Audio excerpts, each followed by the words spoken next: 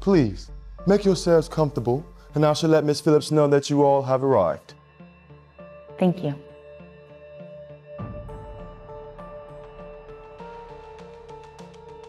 Wow, this is nice. I've seen better. I've definitely smelled better. We didn't get to finish eating our lunch. Could we go? Detectives, please tell me that you're here because you found the son of a gun who did this, and not for my sympathy chocolates and Chateau Latour. Mrs. Phillips? We will definitely pass on the Chateau Latour, but do you mind if I grab a glass of water? Of course, it's just straight back. Leanne will help you if you need anything. Perfect, thank you. Mrs. Phillips, I know this is a difficult time for you, but I have a couple of questions for you. Is that okay? Please be brief. I'm grieving. Your husband, Henry Phillips, now, he was your third husband, is that correct? Fourth. And you're a little bit older than him. Slightly. Mrs. Phillips, do you know anyone that wanted to hurt your husband?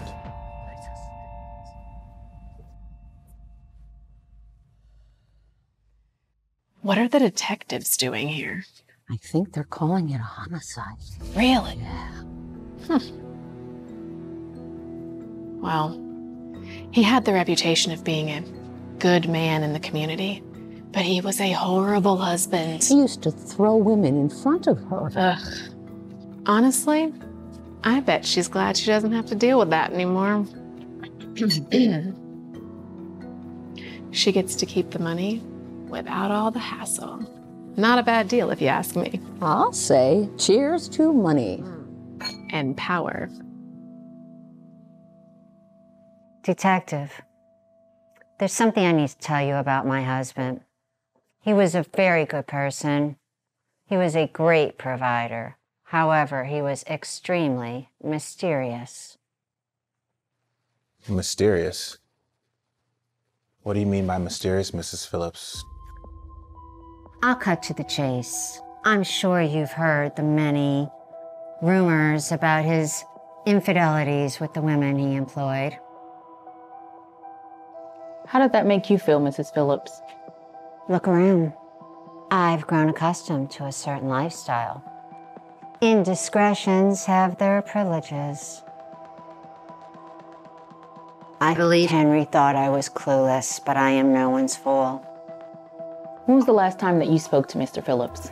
6 p.m. He called to tell me that he was working late, as usual. Did he sound unusual at all? No, nothing unusual. Same old Henry. I usually knew what he was going to say before he even said it. Were you aware of any unethical business transactions or dealings that he may have been a part of? Quite honestly, I've never been involved in any of Henry's business affairs. Now, if you will excuse me, I do have a funeral to plan.